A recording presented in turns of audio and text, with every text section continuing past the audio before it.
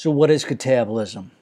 Catabolism is a degradative metabolism involving the release of energy and resulting in the breakdown of complex materials such as proteins and lipids. In essence, it's a facilitated digestion. This process is a means of taking carbohydrates, fats, and proteins and processing them into energy. That energy then can fuel physiological functions such as plant cell growth. The Full Circle Project applies effective microorganisms, also known as probiotics, to food waste, which in turn breaks down the complex organic waste, resulting in catabolization.